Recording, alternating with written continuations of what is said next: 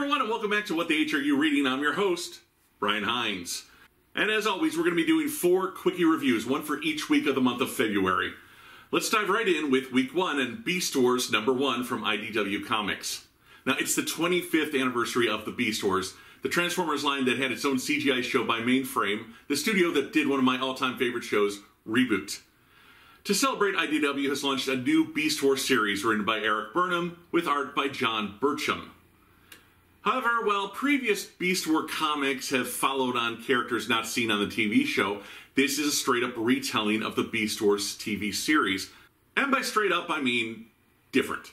How is it different? Well, right off the bat, we have 2 new characters who weren't on the TV show. Nil, a female Maximal pilot who turns into a bat, and Scold, a Predacon warrior whose beast mode is a snapping turtle.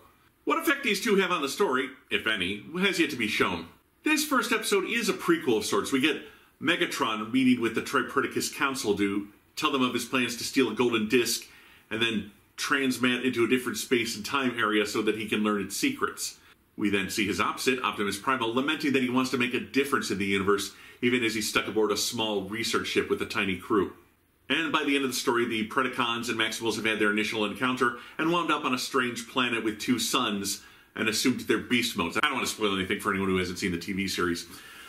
Outside of Primal and Megatron, we really don't get much character development, more introductions to the cast that we'll be getting to know as we go forward. And I think perhaps the writer is relying too much on our knowledge of the Beast Wars TV show to fill in the blanks. Also, the art is very awkward.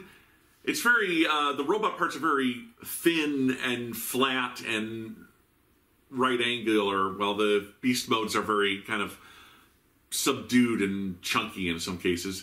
Also, the cover price of this book is $6, so it's a little pricey. Now, I'm a huge Beast Wars fan, and I've enjoyed previous IDW Transformers books, so I'm going to keep with it, but this initial issue was a stumble out of the gate, not the bold new series it needed to be to attract new readers outside of the nostalgia crowd, which obviously I'm a part of. Now for week 2, it's Future State, Superman Wonder Woman #2. February sees the conclusion of the Future State event before the March relaunch/soft reboot of all the ongoing titles.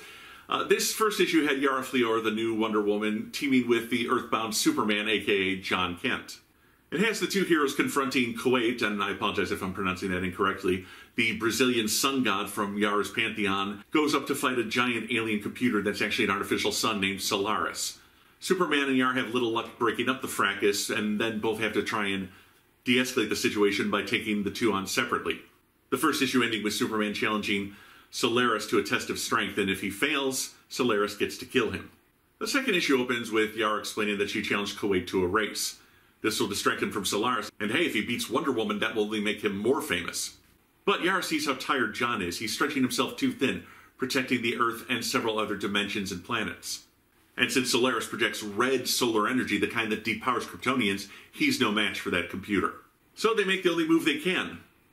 They split up and take on different opponents. John challenges Kuwait to a race, and since Superman would be an even more impressive victory than Wonder Woman, and he's kind of an egomaniac, he accepts. And Wonder Woman challenges Solaris to a test of strength, again with the caveat that if he wins, he will get to kill Superman. Using a radiation projector she borrowed from the Fortress of Solitude, she blasts Solaris with radiation that eventually makes him burn hotter, going from a red sun to a blue star. Once Solaris realizes it no longer has red solar radiation to depower Superman, it flees in terror. And Kuwait gets to the finish line finding Superman waiting for him, having easily outpaced him. He goes to attack John in a fit of rage, but Superman just flies into the sun and punches the solar core, knocking out Kuwait, who is its godly avatar.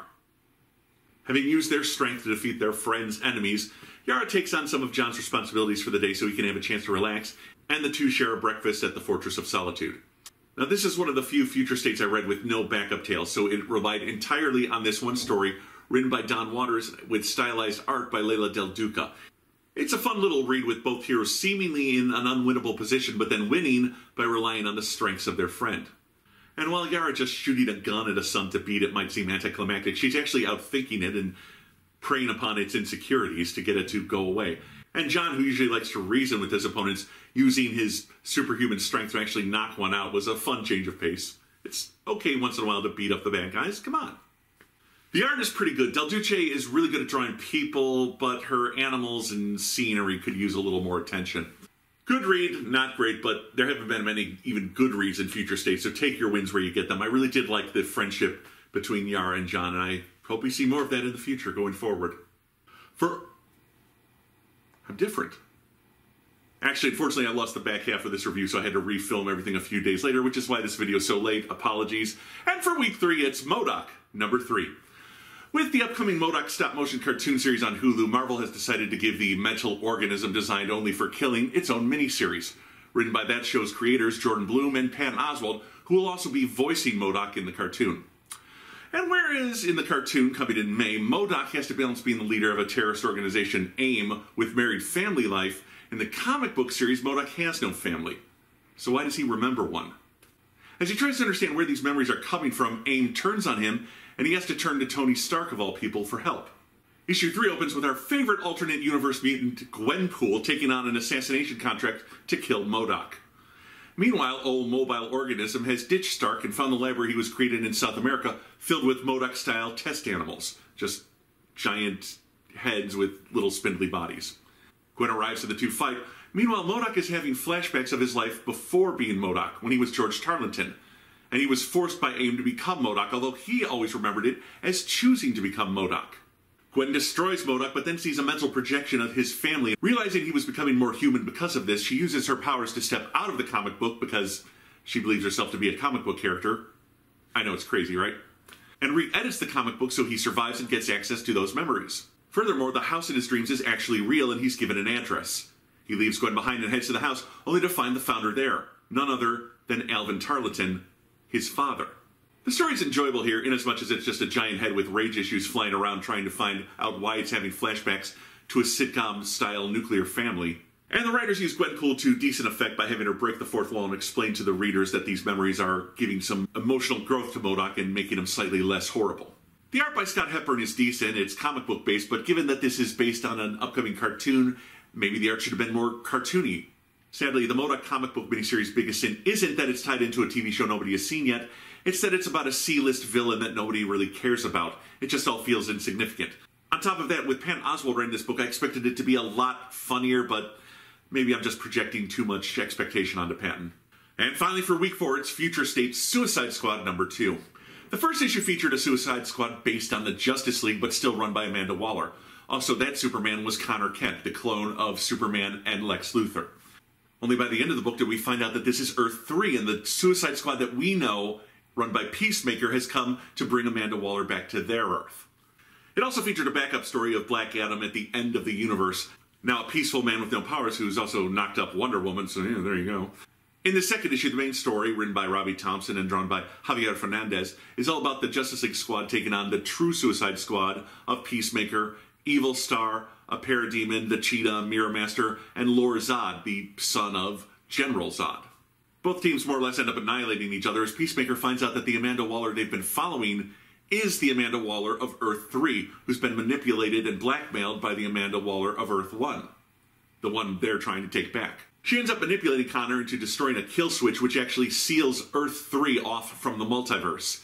She and Peacemaker die as anyone from Earth 1 cannot exist on that planet for long as the difference in multiverse vibrations ends up killing them. Thus, Amanda Waller fulfills her desire to protect an Earth, although not her original Earth, by sealing it off from any threats outside the universe and leaving Superman behind as the sole metahuman on the planet to protect the humans. It's something of a nihilistic story that relies on the surprise factor of killing off its cast to tell the story. The double cross with the two Amanda Wallers was pretty good, and I probably should have seen it coming, but I didn't. The art by Fernandez is okay. He's a little too reliant on speed lines and action scenes. Like there's someone going to throw a punch, and instead of any background, you just get the speed lines moving past him. That happens a lot in this comic, and it's a little distracting at times. And the coloring by Alex Sinclair is not to my taste. It's a tad flat and dark. Now, the Black Adam follow-up by Jeremy Adams with art by Fernando Pearson is actually a follow-up to the story in Future State Titans. Raven was taken into the Rock of Eternity by Shazam, but in the far future has become her father's daughter and is now a giant glowing black bird entity called the Unkindness that is destroying all of reality. A few hundred magicians are now hiding on the Rock of Eternity, hoping to wait out the destruction of reality so they can bring life and magic back to the universe. Unfortunately, the Unkindness and its army of demons do get through the Rock of Eternity's defenses and begin killing off the remaining magicians. The wizard Shazam repowers Black Adam and he destroys most of the invading army, but the unkindness is too powerful.